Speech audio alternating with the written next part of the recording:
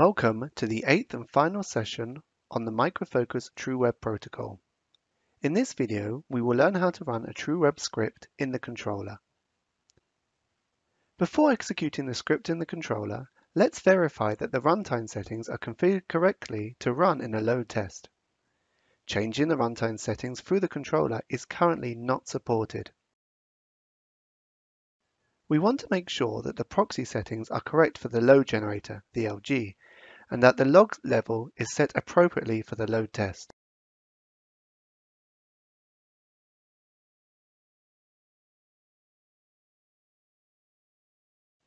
On the welcome screen, select your TruWeb script and add to the scripts in the scenario.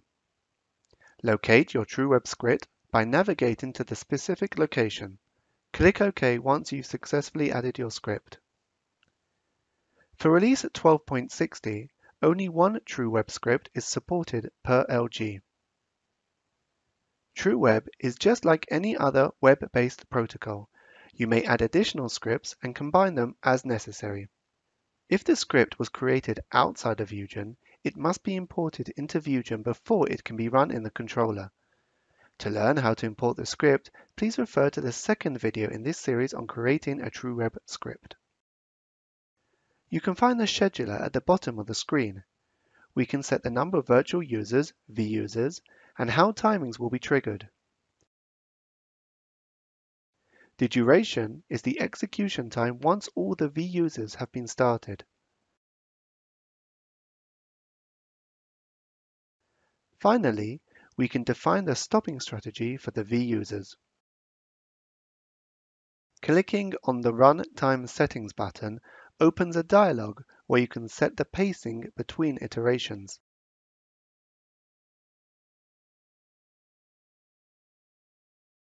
The basic configuration is ready, and we can now execute the scenario. After clicking the Run button, the controller will automatically move to the Run tab. TruWeb's measurements are reported to graphs that can be found under the Web-based category. Now, let's wait for all vUsers to start running.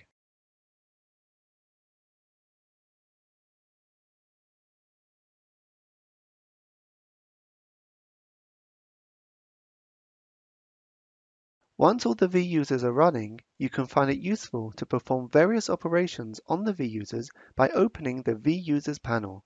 For example, we can click the Show vUser Log button to view the vUser log of a particular vUser.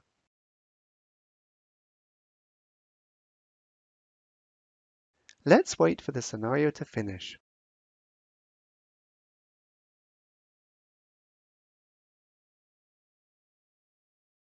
All the vUsers logs and measurement data are stored in the Results folder.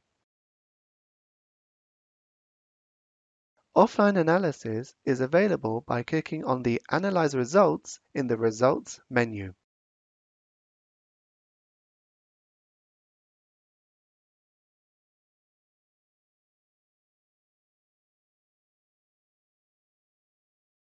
Thank you for watching this video about using TruWeb script in the controller. This completes the tutorial series about the Microfocus TruWeb protocol.